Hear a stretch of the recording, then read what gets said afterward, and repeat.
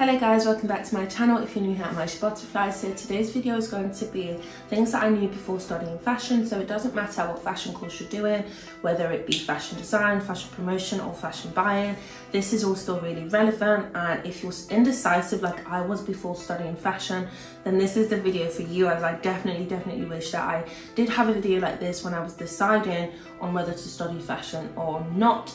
And a little background about me: I'm currently a second year fashion student at Manchester Metropolitan University, and for me, I did a foundation year, and in my foundation year I did choose fashion design and technology.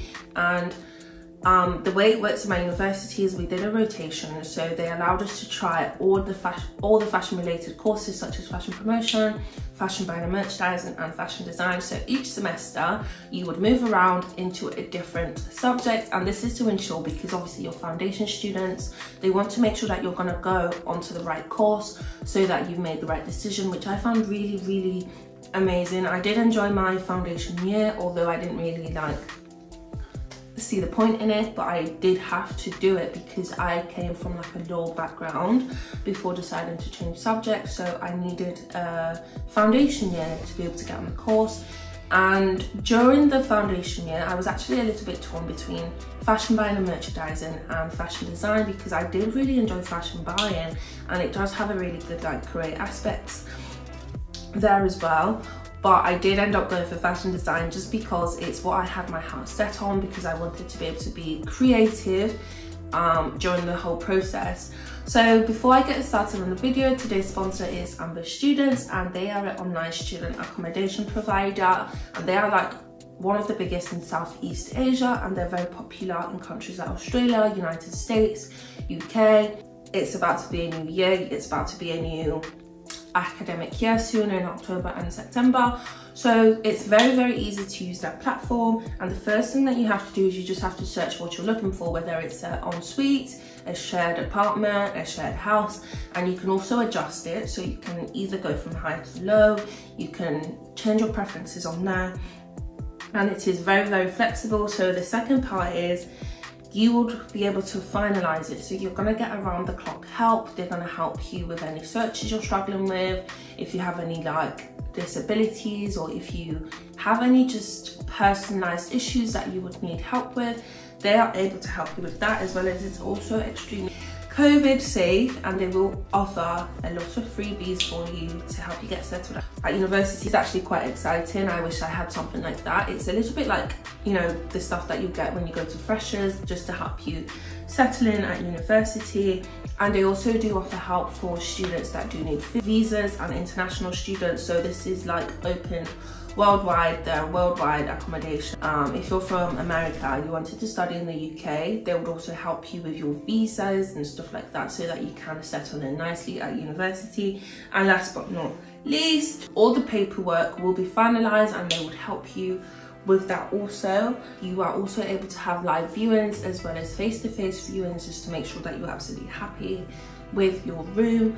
And yeah, that's AmberStudent. I'll definitely leave like a link in the description for you guys so that you can check them out, because I know going to university is overwhelming, and this will just make the process so much easier. Because I remember when I was going into uni, the whole accommodation process was really difficult, because you don't know are you gonna like the people you're living with, and is it gonna be to your taste, and it's very overwhelming. But I just think the way AmberStudent has made it really easy for you to be able to get settled in, as well as have a great experience at university. So I'm gonna get straight into the video on the things that I wish I knew before studying fashion design. So the first one is foundation year. Do you need a foundation year? I personally don't feel like I needed it, because I'm naturally creative. I already come from like a bit of an arts background, so I don't think you need it. But honestly, it looks amazing on your applications for when you want to get a job. They love to see that you did a foundation year, because they know that you have covered the basics and you have been trained properly and you have the right sort of qualifications and things like that. It just always looks good. But if it's like an extra expense that you don't want to spend money on, just forget about it. It's not the end of the world. I personally wish I didn't do it because it was a bit of a waste of time, but yeah, it does look good and it's gonna look good when I finish university, so that's good news for me. So the next part is fashion is very expensive. You're gonna need a lot of tools. You're gonna need a MacBook. They prefer a MacBook just because of the software. You're gonna need things like Photoshop, Illustrator. You're gonna need the Adobe softwares, which is like, I'm pretty sure you can get that on PC, but I just know that they did mention when I started uni, they preferably would like you to have a MacBook, which is, you know, £1,000 plus.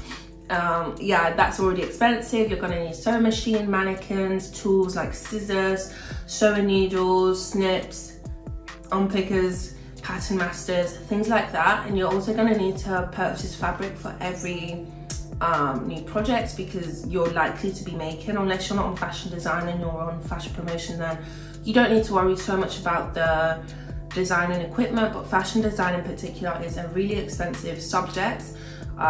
So yeah, just keep that in mind, because you will need to buy fabrics and yeah, so that's the second part that you need to keep in mind. So the third one is you'll be teaching yourself a lot. One thing that I have learned from university is you're going to be teaching yourself a lot. You are on your own. It's not going to be like college. It's not going to be like secondary school where everyone's babying you and telling you, oh, please do this, and chasing you up to do your homework. They're not going to chase you. This is entirely up to you. If you don't get your degree, they don't care. So that's why you do have to kind of grow up a little bit when you go to university, because there's no one's going to pester you. No one's going to force you. It's up to you whether you want the degree or you don't want the degree. So you do have to sort of gain your independence and sort of like get a grip and just do the work. Like, that's all I can say to you. Get a grip, do the work, and just be focused. You're also going to need, like, YouTube is going to be your best friend. Google YouTube is going to be your best friend, because whenever I've been stuck and I didn't really get much help, I went on YouTube, like, oh, how to do this, or just going on like Reddit or like Student Room and just listening to other people's, like, how they've dealt with certain situations that are new to me has been really helpful.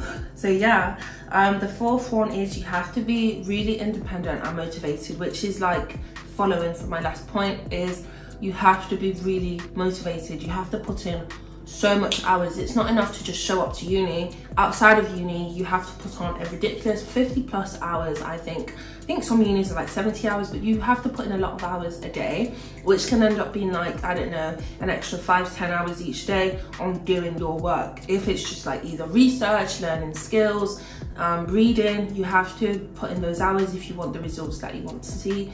So that's another thing nobody tells you. It's not enough to just show up. You also have to do the work. I think you do way more work outside of class than you do in class. Yeah. Number 5 is you should network. Be kind to everyone, make friends. Well, I'm not saying be friends with everyone, but be kind and friendly, because the people that you go to school with, you never know, when you finish school, they could be the next biggest designers, they could be the next biggest directors or whatever, and you will need those connections for when you want to get a job, or they might need you. So it's always important to keep in touch with your classmates, because you could help each other out in your careers, and yeah, it's just nice. So number 6 is, do you actually need to study fashion to get a fashion job? The answer is no, not really, but you do stand a much better chance, because if I was a recruiter wanting to get someone to do a job, I would choose someone with a qualification over somebody without a qualification.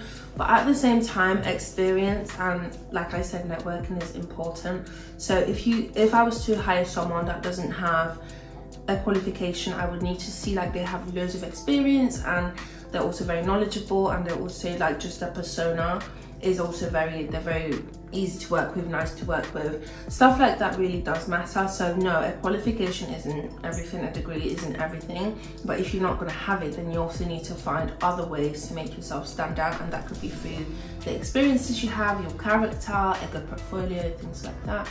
So the final one is, it is harder than a regular course. I don't care what anyone says. People think, oh, you do fashion, you're just going to uni to dress nice and wear nice outfits. I think in foundation year, first year, I was in that headset, like, oh, let me wear the coolest outfits and let me come in the best, you know, my best stuff.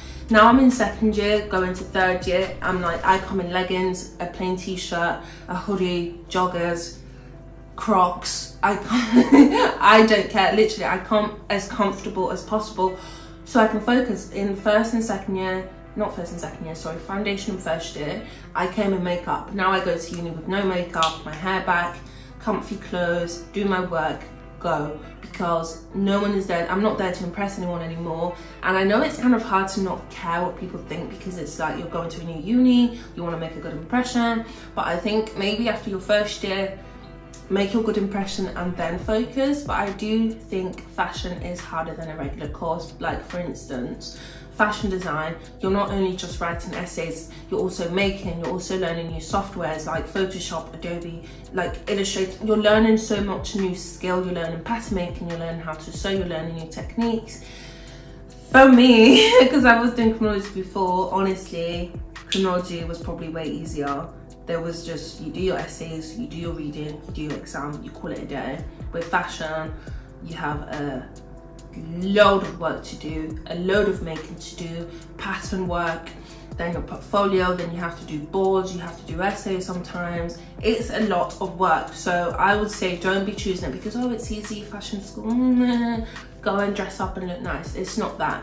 So yeah, I hope you enjoyed this video, and if you did, don't forget to like, comment and subscribe. So I know you guys might also ask about my hair, because I do get quite a lot of questions about my hair. So this hair is from Elfin hair, and it's the 4x4 HD lace bob, and this is how it looks on me. And all I've done is bleached the knots, customized it and did my edges. And yeah, I do hope you guys like it. I will definitely link it in the description for you so that you can go and purchase the hair if you want to. And yeah, that's it for this video. If you do like it, don't forget to give it a thumbs up. If you have any questions for me, don't forget, just leave a comment or just message me on Instagram or any of my social medias, which I'm going to attach. And don't forget to subscribe, and I'll see you guys on the next video. Thank you for watching. Lots of love to you. Bye bye.